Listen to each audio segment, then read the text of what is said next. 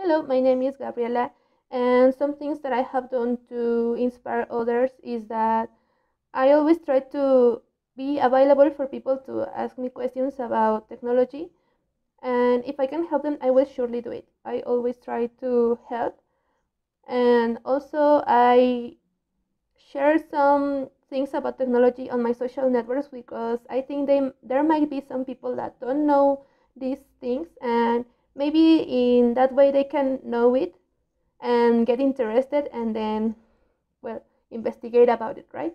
And another thing that I did is that I had this opportunity to give algorithm classes before the pandemic to freshman students at my college. So there I always try to explain the topics in a way that they could understand it and like it, because I know that it is not the same when you learn something that you like than when you learn something that you don't like. I know that if you like the topic, then you will give your best and learn it better. So those are some things that I have done.